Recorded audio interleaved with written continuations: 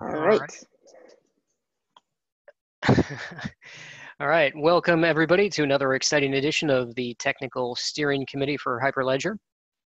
This is Dan Middleton, your chair, and driving the agenda here will be Tracy Kurt, Community Architect. It looks like we've got a relatively light agenda today, so I don't want to keep people on unnecessarily as we reach the end of it, but we do have maybe one or two topics that we'll add ad hoc here from the time that the original agenda was published. And with that said, if you want to take us into the event reminders, Tracy. Sure, definitely. So first off, we have the Hackfest is coming up next week in Montreal. As a reminder, that does conflict with our TSC meeting, and last week we decided that we will not be having a TSC meeting next week. So our next TSC meeting will be October 11th. We also have the APAC Hackfest is coming up the week of March 4th. We're still working on all the details there, so those details will be coming soon. And lastly, we have the Hyperledger Global Forum in December in Basel, Switzerland. The schedule is announced. I believe we just had an announcement that the prices are going up, so if you haven't already gotten your ticket in, maybe now is a good time to think about that. I think it's either the end of today or Monday. I can't remember what the day is, but it's soon. So, you know, if you're interested, to have a look at that. Yeah, I think the announcement that I saw was the 30th is, I think, the last date for registration. There you go. And it's not the last day for registration, it's last day before the prices go up. The last day for cheaper registration. Exactly.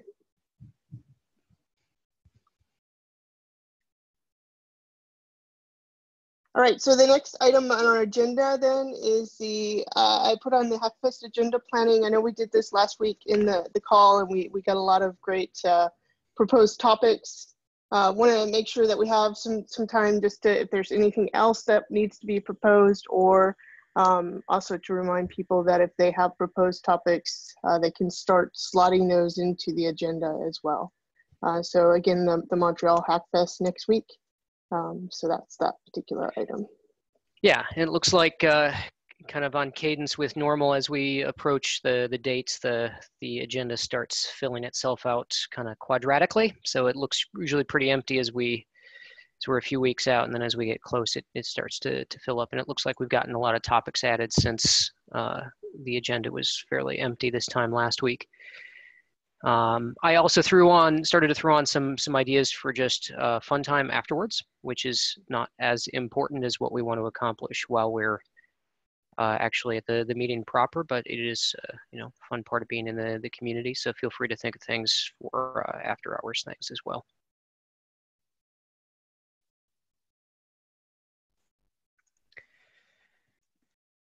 All right, and I think if nobody has anything to add on that besides what you can do offline yourself with the document, we can take a look at Caliper. I noticed as I was checking for the update earlier this week and then up through this morning, it does not look like that has been filled out. Do we have anybody from the Caliper team on the call?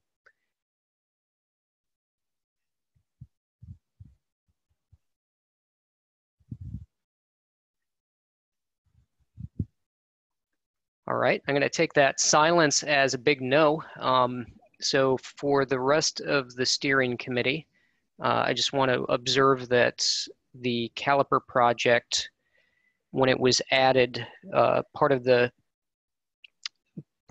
guidance was that they should be working closely with the performance and scale working group.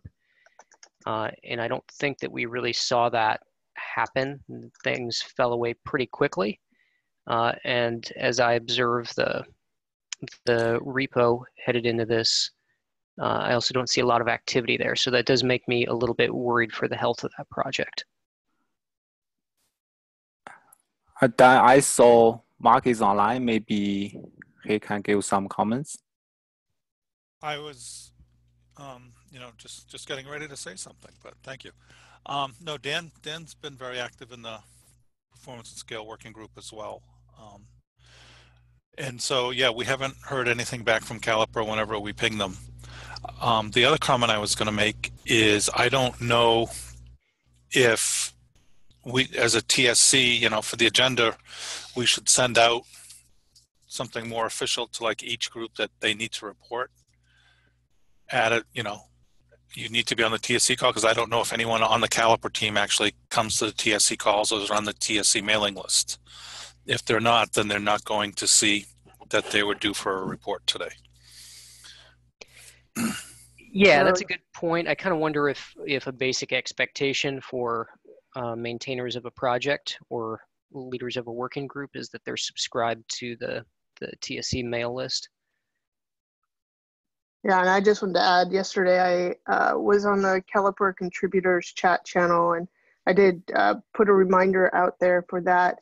And I've also seen on that chat channel a couple of folks who are requesting to become committers for the Caliper project. So, I don't know, so far we haven't seen a response back to that request from the Caliper community. Maybe we need to reach out via email and see, but definitely something to keep an eye on. And back to something you said earlier, Dan, initially, when the Caliper was trying to become a project, they were placed under the PSWG for to sort of shepherd them through the process and wait till things were synced enough that it was appropriate. At that point, my belief is that that relationship or guidance sort of ended. I'm happy to start that up again if we think we should do that as a TSC. Thank you. Just as a general comment, is it possible perhaps that we require the reports to be early and have people confirm that they'll be at the meetings before we put updates on the meeting agenda? Because it seems like we get a lot of, missed or late updates. Yeah, so if you look at the project update schedule, you will see that project updates are supposedly due on Monday before the TSC call. That has not really been the case.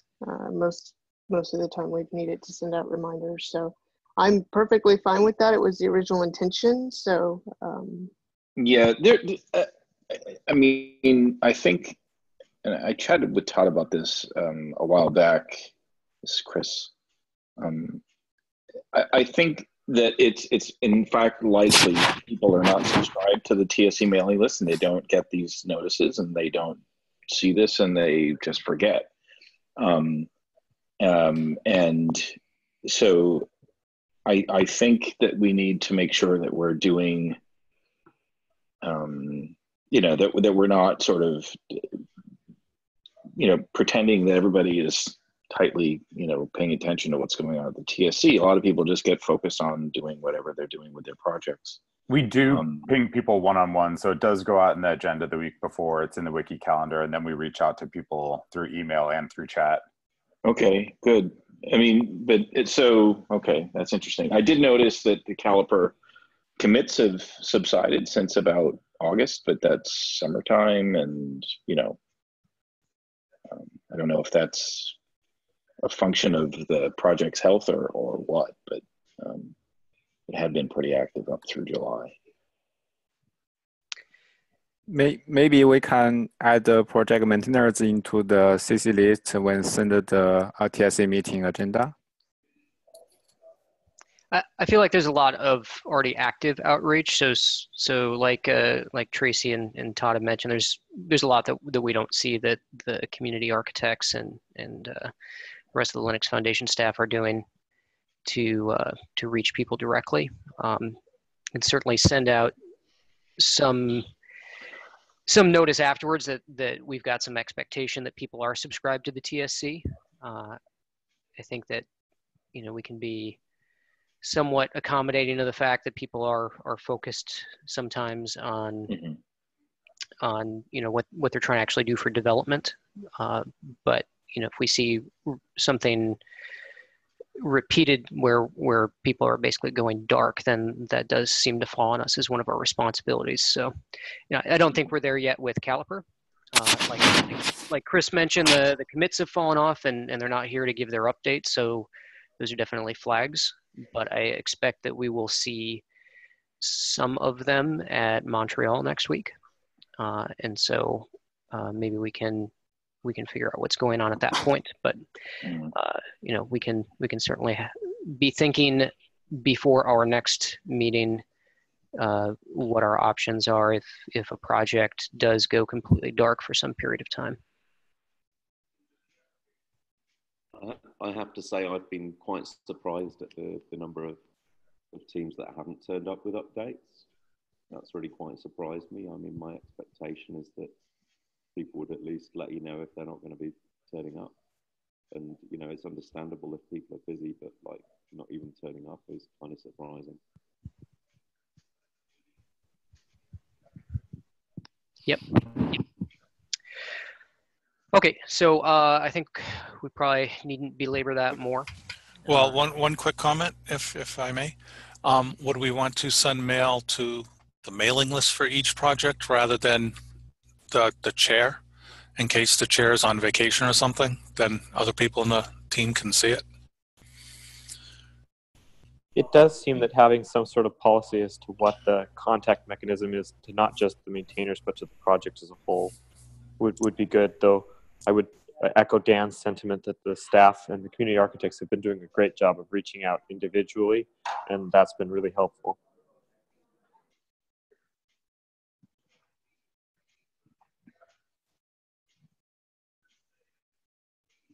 Okay. True, so, but I think Mark's suggestion to mail the mailing list as opposed to individuals actually kind of makes a bit of sense. Yeah, I agree with that. So yeah, let's do that, but let's also maybe start to set the expectation with projects that they are subscribed to the TSC list. It seems like we're maybe a more cohesive community if we're all at least attached to one common communication channel.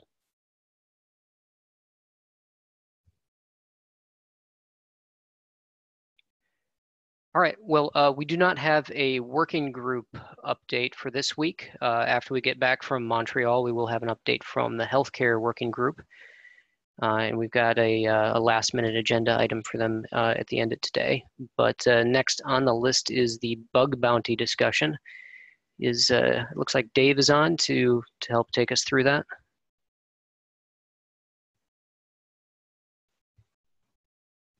There's my mute button. Yeah, hi, good morning. So we've had a discussion on the mailing list over the last couple of weeks about what to do about our bug bounty with Hyperledger, or sorry, with HackerOne for the next year. The choices were to continue paying them the money that we did for paid support, and also to drop down to just doing email support, not paying them the money, and relying more heavily on the security team to handle triage. And it sounds to me like the discussion went in that direction, and I think that's appropriate. I just wanted to open it up to questions for right now, and then ask for a quick vote if we're all kind of in agreement. So is that the absolute lowest cost way that still keeps us some connection to HackerOne? Well, we'll still have connection to them. Like, we'll still use their platform. We still have all of the tools that we have been using in, over the last year. It's just that when reports come in, nobody on their staff will jump into triage and handle everything. We can use their platform. They actually triaged and handle anything. This is what. Well, this was we my did. Point, David. Yeah, I agree with you, Chris. Yeah, so we had like 22 reports come in. Only 3 of them were valid. They sort of headed off some of them. Most of them, I said, hey, we need our scope document. And so, yeah, I mean, we wound up handling most of it. We paid them because we assumed that there would be a lot of reports, and I was hedging more in a conservative way, but it turns out, we didn't really need it. So that's why my recommendation is to just drop down to email support. Yeah, and I was going to say, we've made good friends there. So if we need help, we can ask. It's not like it's adversarial or anything, right? I don't anticipate us needing any help though, and it would be great for us to solidify the security team through, action, I guess. So yeah, any other questions? Well, I mean, if there are no more questions, it looked like we had a consensus on the mailing list, so I would ask for a quick vote to not pay for support and to drop to email support and rely on our security team. I'm in favor of that. Yep. Agreed. Yep. Agree. Same here. All right. Anybody opposed? All right. That's the decision. Well, great. Anybody on the security team expect an email from me? I'm going to try to rally everybody in Montreal so that we can all meet each other. And Great. Thank you. All right. Thanks, Dave. All right. Next on the agenda here, we have some topics to discuss around a social impact working group. I think maybe Marta will be leading that up.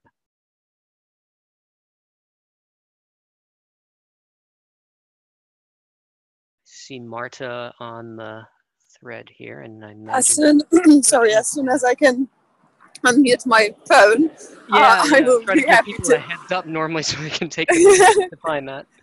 Yeah, sorry for that. So we would like to ask the technical steering committee to review and make suggestions, and if possible, maybe even give a vote over launching a social impact working group.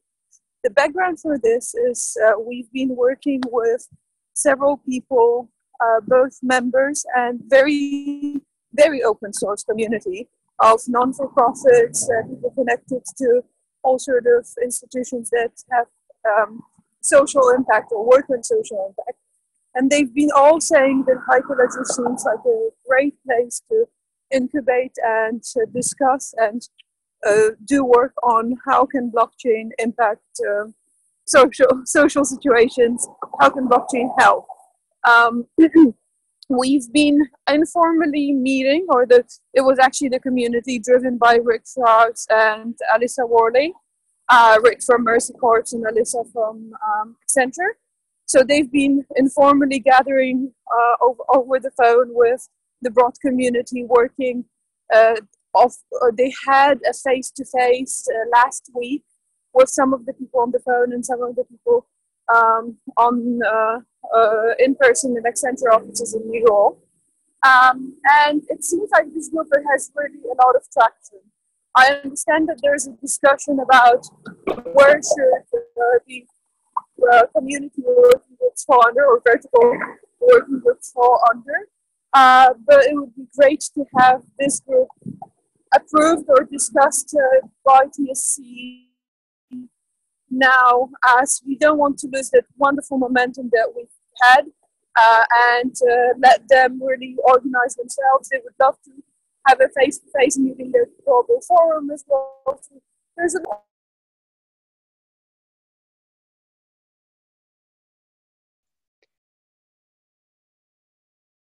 Okay, I lost a little bit of that audio, but hopefully others got it. Otherwise, what it sounded to me was Marta was just, as she was trailing off there, teeing up the discussion for us. A lot of momentum with the stakeholders that she's pulled together, and wants to keep that momentum. I hope people have had an opportunity to read through that and have some opinions for us.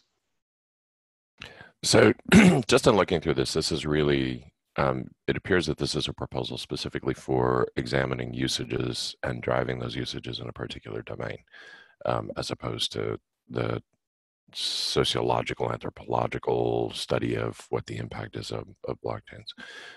And I guess I would sort of in that vein, the deliverables are consistent with that, seem appropriate. But I'm kind of curious also about, in particular in this domain, about kind of community formation around these, and should that not also be a part of enabling these kinds of systems and part of the examination? And by community, I mean community of users of the usages and technologies.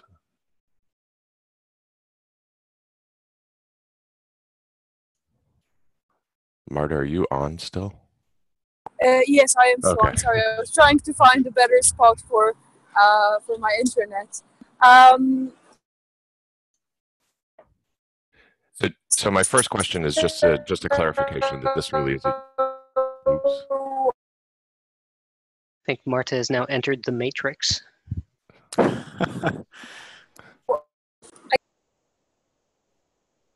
Is there anyone else who's been working with Marta on the proposal that can maybe also help discuss it here? I think I found a better internet now. Let's try it. All right, sounds a little more stable. Great. So the first question was to clarify that this group is focused on deliverables and looking at how blockchain can help in social impact situations like non-for-profits, aid delivery, and so on, rather than sociological and anthropological aspects of it, of blockchain. Yes, this is correct. The first product that the group would like to put together is use of opportunity matrix.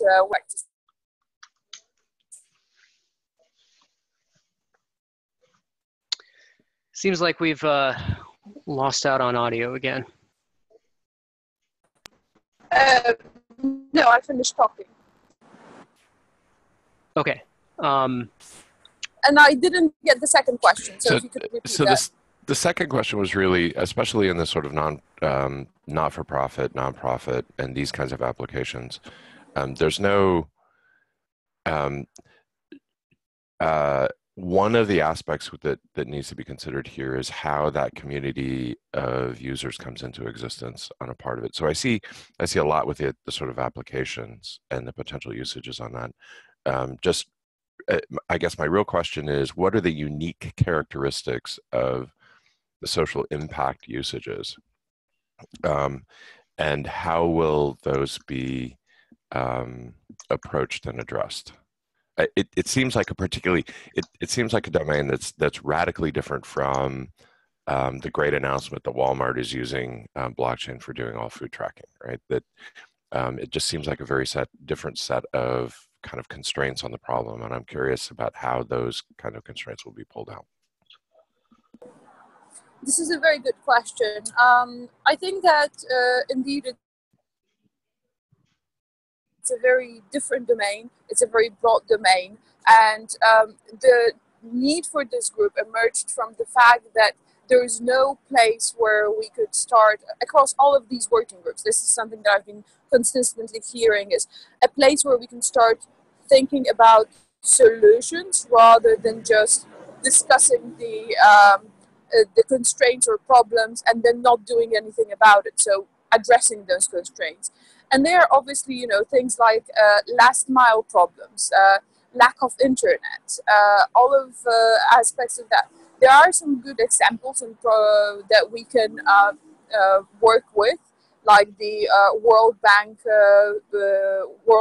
project, World Food project as well. These are not done in Hyperledger, or with Hyperledger frameworks, but these are some of the interesting aspects that we can look at. And I think that we have domain expertise both from non-for-profits and companies that are just simply interested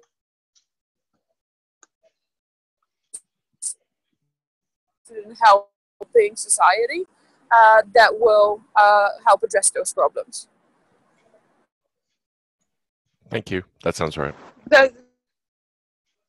Okay, I wanted to ask that answers your question. No, I think that's exactly what I was a little bit concerned about, was just making sure that this working group, because the domain of interaction is going to be so much different. I'm really curious, in particular on the technical side, of what comes out as requirements for the platforms. When you look at this domain, I'd like to see one of the deliverables be a report back to like the architecture working group or something about gaps that you see. in the technology for addressing it. Yeah, that's definitely something that everyone wants to do. They want to, as you can see from the charter, they want to really work closely with some of the working groups. I think also performance and scalability will be impacted as we look at very constrained environments. But yeah, I think it's a good opportunity to bring community. And just to add to that, this is Nathan. At the Sovereign Foundation, we have an Identity for All Council that does similar work in this space. And we've found it very helpful when they produce requirements type documentation for the technical team. And like Mick mentions, one of the difficulties that's often happened is that the team itself that's working on kind of these use cases has had trouble articulating all of the requirements that they have in a way that helps the technical team pick them up and develop them. So from the TSC side, one of the things that we'll want to watch is making sure that there are good connections between the projects and these technical reports, so that instead of them publishing them and them not going anywhere, that there's actually some actionable steps to support some of the things that are required. Hey, Nathan, does that Identity for All committee function kind of like a conscience at Sovereign? I mean, is that where a lot of the privacy protection requirements comes out of? Yeah, exactly. And a lot of the requirements documents that they generate talk a lot about the exploitation of disadvantaged populations, how offline use cases are so important, and the discrimination that occurs when you make assumptions about the technology platforms for the client code and things like that. So it's been enormously helpful for some of the requirements to the Indy platform to have those folks regularly meeting and giving us feedback about what's actually happening on the ground. Silas here. My concern with this would be that from the point of view of a community of implementation projects, that is social good really a domain at all? So, I mean, I think you're acknowledging that in the breadth, but I'm just wondering if we were to compare with the idea of picking a particular area, whether it's remittance or whether it's some kind of aid supply chain use case, and spinning up a working group or something like that that looks specifically at that use case, it seems that might be more focused and deliver clearer specifications and relationships. What do we gain by having a single umbrella that lumps together social good? Not to mention the fact that not everyone will entirely agree on what a social good is. Is there something maybe I'm missing about why it makes sense to have a social good umbrella? That's actually a good lead into another aspect that we should be thinking about right now, which is this working group is one of several that I think are being explored right now that we could think of as sector or vertical specific working groups.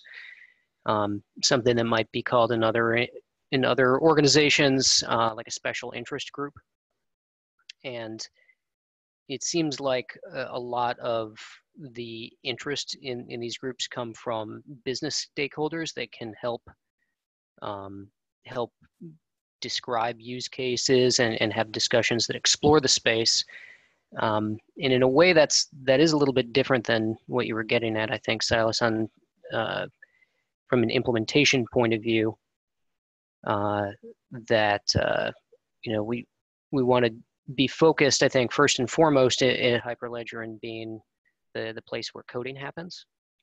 And so I wonder, as we look at what could be a profusion of these special interest groups, whether we actually want to codify that as a slightly different structure than the technical working groups that we have. So maybe in a way that we can enable them to grow at a lot of these special interest groups, and at the same time not lose the part of our culture that's around development.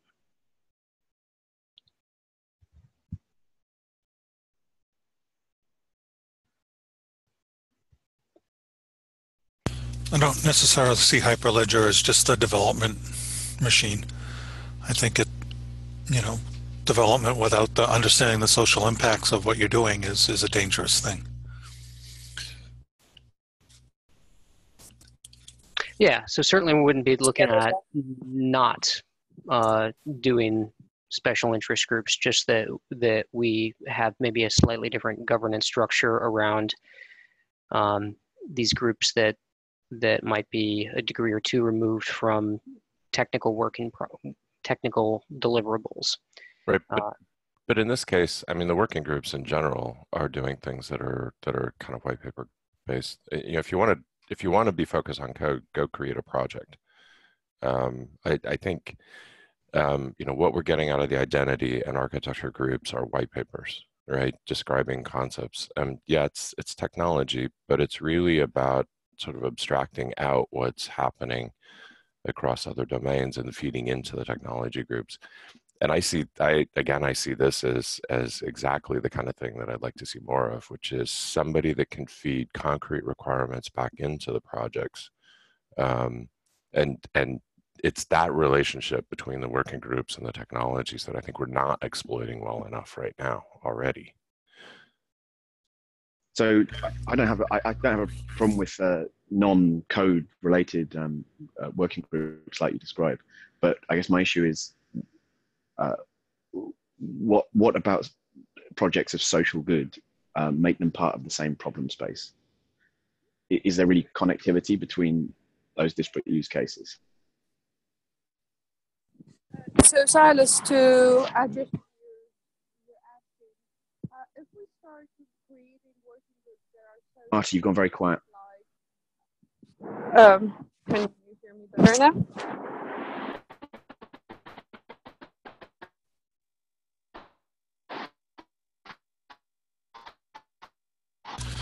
I can't really hear you, Marta. Could you dump your comments in chat, perhaps?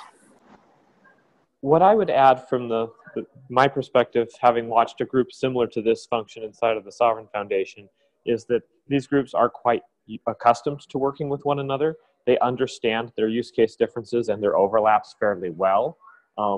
And it's similar to what you would see in, say, the healthcare working group, that even though there are very distinct differences between, say, insurance use cases and, you know, healthcare provider use cases and supply chain cases and administrative data cases, they understand the problem domain collectively, and they know kind of where each use case is playing, and they're pretty good about trying to make those distinctions, though it often comes across in the vertical specific jargon.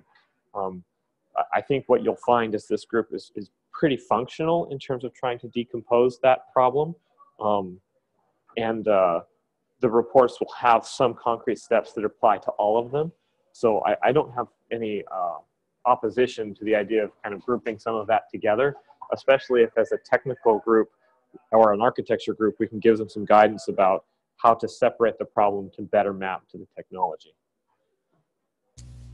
So to play devil's advocate here, and maybe it ties back to Dan's point a little bit, is, do we need something different within the Hyperledger organization? This is a technical steering committee, and if this group is off looking at something that's not necessarily technical, do we need a different structure within Hyperledger to sort of run that, and the groups would still work together, but it's not, purely a technical nature like the architecture group, the performance and scale group. Yeah, I think if we look at this in the context of, let's say we've got the social impact group now, maybe we've got a banking group, we've got a healthcare group already, maybe we have a supply chain group, we have a lot of things that are going to bring in probably business stakeholders with important viewpoints, things that we do want to attract and understand, but we could very quickly become overwhelmed with those business level kinds of discussions at the expense of really focusing in more on the delivery of projects, which was kind of our original mission with Hyperledger. So again, that wouldn't be, excluding those activities. It would just be that, maybe we wrap those in a slightly lighter governance. Maybe we don't necessarily need quarterly updates from maybe ultimately 24 different SIGs coming through. that we would necessarily discuss in these TSC meetings. You still probably want to produce reports from them periodically, and we can review those offline. I understand from some earlier discussions that over in the Apache Foundation that there's quite a few projects and SIGs and working groups, and that those are generally reviewed offline and really only escalated where there's exceptional cases.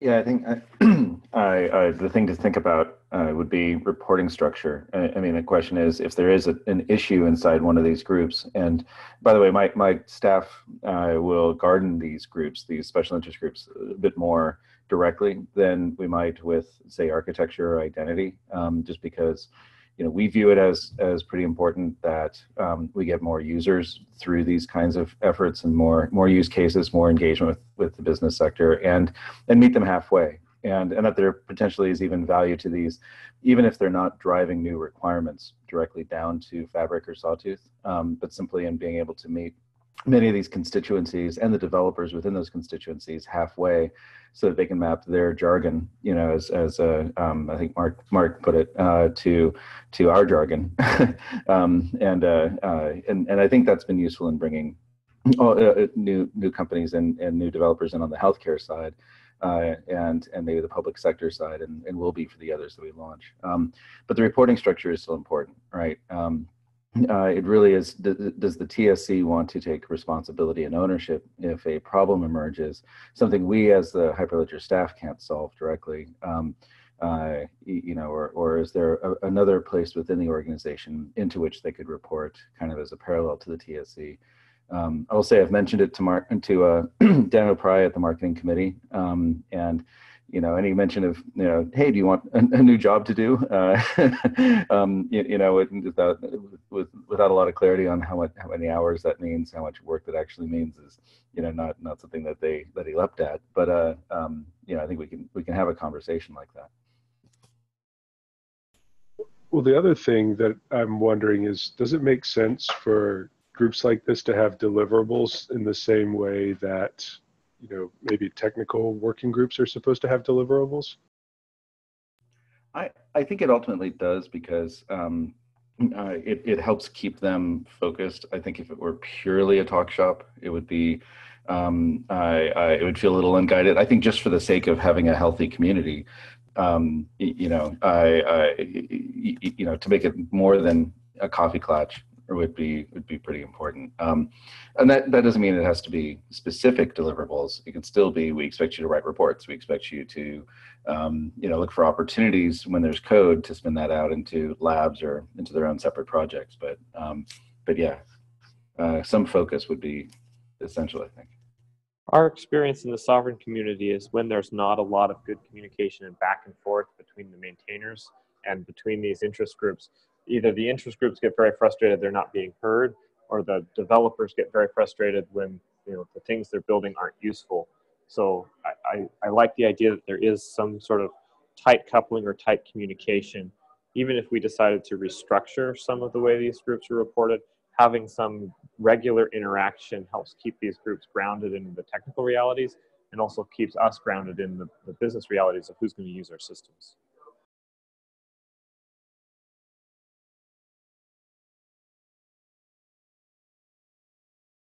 Yeah, I mean, Nate, I agree with that, but then again, again, to Dan's point, I mean, and maybe not everybody's in agreement on this, but and that's fine. But I mean, we primarily are about building stuff here, right?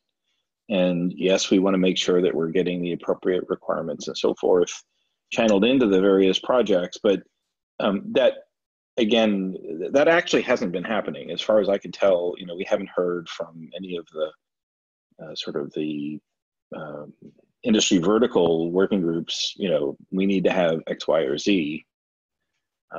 If it's happened, I definitely missed that. I'm sure there's been conversations like that, but again, I think the focus of the working group should be some sort of technical deliverable, along the lines of the white paper, the architecture, the performance and scale paper and so forth. Those are technical deliverables, and so that I think that clearly falls under our purview here.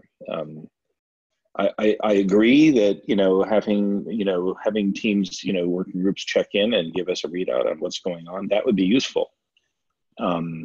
Maybe it doesn't need to be quarterly. Maybe it, I don't know. But again, I mean, we can be overwhelmed with having working groups for every possible industry vertical and every possible sort of angle that somebody might want to consider, whether it's social impact or anything else. And I do worry that then we end up focusing more on the not really the core mission of the organization. Hi, this is Leonard. Second what Chris has just said, I think that's important, really. It's of paramount importance that there's some output coming out of the social impact working group, for example. And that's what impacts are all about. Impacts are there to measure the effect on different aspects of society, whether you're looking at an industry vertical, for example, and any gaps that are identified and any use cases to make things better. So the pain points are being observed and discussed, not measured in terms of how much, but in terms of, these are the impacts we identify and how can we make things better.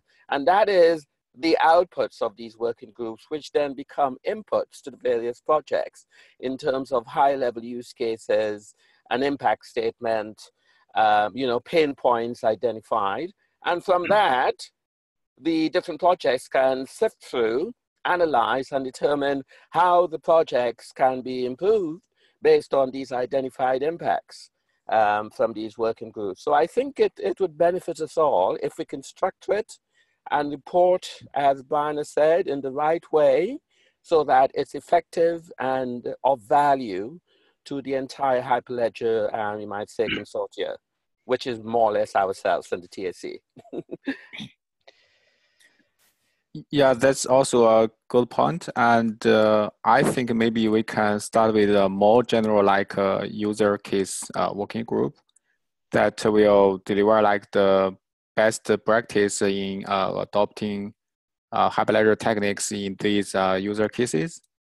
And if that results in like lots of technical issues in some specific area, like the healthcare or social impact, then we can incubate a new working group more specifically.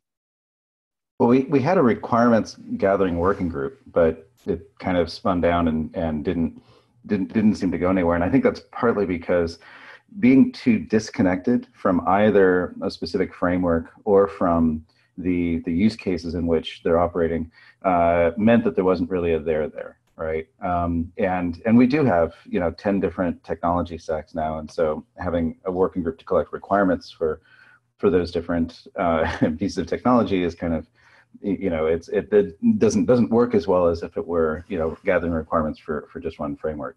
I want this group to consider that there is substantial value to these working groups if they generate content and reports and useful output, but even if they don't generate brand new requirements to the underlying frameworks. I mean, you could say it's because Fabric and Sawtooth are actually pretty generalized and mature, that they haven't needed to drive a specific requirement yet.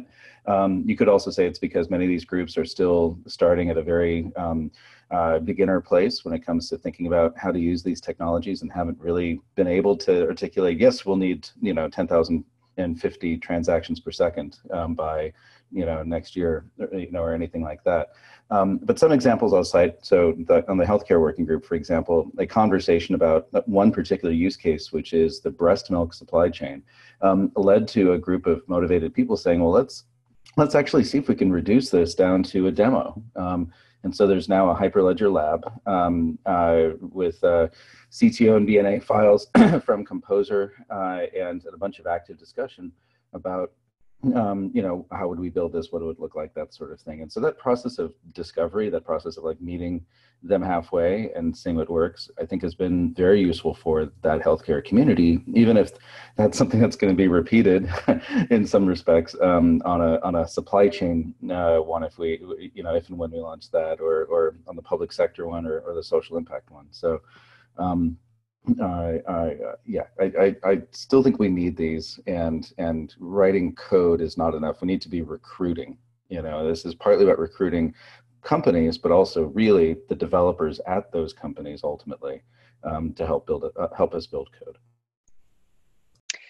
Yeah, and I think that's a good point. So maybe what I'd ask from the TSC as we wind up this conversation is to think before we reach Montreal or the October 11th meeting, think about if there's just a little nuance change to what we do with working groups that would facilitate special interest groups in at least two aspects. One would be let's let the recruitment effort that the staff is doing on our behalf be, you know, more or less unfettered, so they can get a lot of the enthusiasm from the community going without necessarily process from us. And then, you know, by the complement of that is let's have a structure so that when there's exceptional things that need to be discussed, we're available to facilitate that, but at the same time not start to lose our DNA on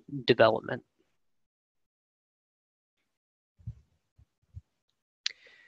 So with that, we had one thing come on the mail list just prior to the meeting about the healthcare working group, and they're in the midst of a leader change there, where the prior leader, as I understood it, has moved on, and so they're looking to ratify a new leader. I don't think there's been enough time for people to comment on the mail list. I don't expect from my understanding of the situation that this is a contentious issue, but I want to allow enough time for that, but also give it a little bit of airtime here so that the ideas are at least socialized among us. Is there somebody from the healthcare working group on the call that can just tee that up, and then we'll give it a week or two to percolate, and then we can ratify it after that? I don't think Rich was able to join us today because I know that we had thought this would probably show up on the October 11th agenda, just given the timing of when that email came out. Mm-hmm. But if there's anybody else on the call. Sorry. Most of the healthcare working group meetings, and I can answer specific questions. Maybe if you just want to tee up for everybody the I don't know, the issue at hand here. Rich has been the interim leader in the last 6 weeks, 8 weeks, and he would like to make that permanent. And I believe that everybody is really glad to have Rich. He is very motivated. He does a lot. And as far as I can tell, there isn't any controversy about it. Okay, great. Well, I think that should be pretty simple then. It looks convenient that we can pick that up at the healthcare update then on the meeting of the 11th and ratify it at that point. I would also like to point out that Rich runs the Seattle meetup, and I've dealt with him over the last 6 months or so, and I've found he's really organized. He really runs the Seattle meetup really well. So I know I don't have a vote, but I would definitely endorse Rich and his desire to lead this working group. Thanks, Ryan. That actually is very helpful to hear. And I know that Rich has also, they've discussed it within the healthcare working group. They've had it on like the last agenda to talk about as well, and looking for feedback from the group. And no negative feedback has been provided as of yet. So, you know, as Rain said, I think everybody's kind of okay with it, right? Not having a difficulty with Rich becoming the chair. And other people have been given a chance to stand, as I understand. Yes, when Rich started talking about this, he opened it up for anybody who was interested to put their name in the hat, and I don't think anyone has. Okay, great. Well, we'll finalize that then at the meeting on the 11th. Well, if there's no, if there's really no one else that's stepping up to do it, I don't know why we don't just vote now. And yeah, I think the reason that I wouldn't want to take a vote right now is just that, first of all, I don't think it's going to hold anything up at the working group if it's not codified by the TSC, and then secondly, I think the first community-wide email that I saw about it was the one that just happened less than 12 hours ago. So I would just want to make sure there's an appropriate amount of time for people to respond, just in case there's some aspect that we haven't been made aware of, as unlikely as that is. Okay, fair enough. I see it like shareware. We get him for free right now. Let's see how he does with his report, Nick. Well, let's hope he's not malware then. Ouch. That first update better be in on time. Rich has already been informed that there is an update. He was like, wait, what? See what you've signed up for? Right? Okay, well, we're down to the last few minutes here. I don't know that there's anything new material to discuss on the community health working group. The two updates that I'm aware of is that there's been a little bit of discussion in the marketing committee about what we can do to make sure that we're messaging things well. One comment out of that was to make sure that all of the projects and working groups are aware of and referencing the COC that we have. I can't even remember what that means. The Code of conduct. Thank you. The code of conduct. So that's something that we should all be aware of. And that's sort of the rules that keep everybody behaving well. I think everybody already does behave in a healthy way. But we'll also begin looking for maybe a more positive way to look at how we are attracting and retaining people. And then the second thing is that the board will be taking up this discussion as well. And so maybe we'll have some feedback out of that meeting in Montreal that we can talk about on the 11th. Hey, Brian had some stuff in the chat window, if you want to take a quick look, Dan. No, it was just really, it sounds like, I mean, we didn't say it explicitly, but the social impact working group is not being voted on. Right. I think typically we've taken a meeting or two to discuss things, and I think the one issue at hand is to talk about, do we set this up as a SIG, and what does a SIG mean? And that's something that I'm hoping that we can come out of. Can I urge you to consider taking a vote? Because the proposal has been up for a couple of weeks now, and that's a community that wants to get started. And we can figure the reporting structure and whether we call it a SIG or working group in parallel. Because I don't think anyone sounded opposed to launching this group. I just don't want to, hold back conversations in progress for what might feel like bureaucracy to the outside. So to say that another way, the idea is to approve getting the group started. They can have their channels, their mailing list. We can get them set up so they can start meeting. And then the question of how we help these sorts of industry-specific vertical groups produce content that's helpful to the projects, and projects be supportive of these groups is a topic we want to continue to discuss and decide how we can help do a better job for them, not necessarily just specifically for the social impact group, but in general. And in particular, there are other groups that will be beneficiaries of that discussion. I like this decomposition. Dan, are you in favor? So on the unfortunately bureaucratic side, though, does that still have the wrinkle of if we create email lists and so forth called working groups, and then we got to switch those to SIGs afterwards, that's just thrash for them? That seems like a small issue for us to deal with compared to getting a working group going. If we called the mailing list, social impact, and didn't put any suffix on it, then we'd be fine. I know that that would break the current, model, but Yeah, that's very inconsistent with what we've done in the past. I know. I just to give them a mailing list and then say, oh, by the way, that old mailing list, forget about it. Let's go on to the new mailing. But we just changed them all recently anyway, so I say we vote for it. Let's see where everyone feels. I'm in favor of having the SIG discussion a little bit first, and then maybe it's not too much of a slowdown for them if they're officially created a week or two from now.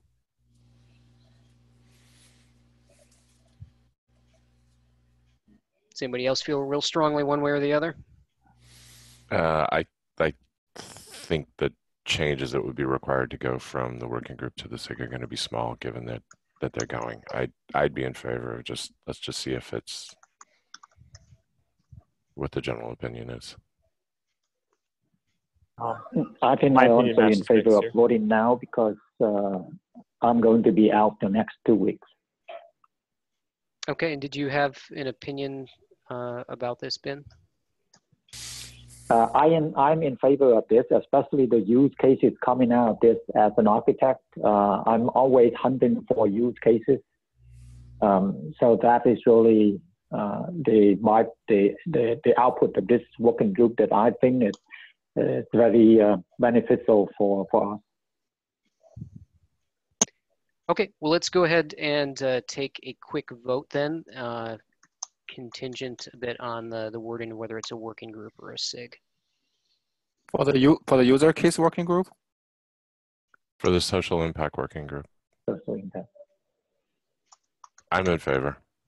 Okay, so all those in favor of a social impact group that will discuss as part of that charter, I say aye. Aye. Aye. Aye. Aye. Aye. All those opposed, nay? Okay, I'm assuming there were some abstains in there because I don't think I heard everybody's voice. Anybody abstaining?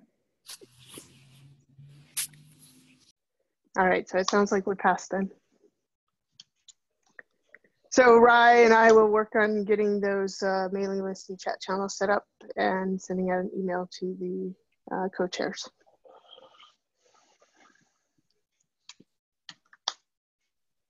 All right, thanks everybody. See some of you in Montreal. Yep, look forward to seeing you all in Montreal. Thanks everyone. Have a good day. Cheers. Bye-bye. Great day, everyone. Bye-bye. Bye-bye.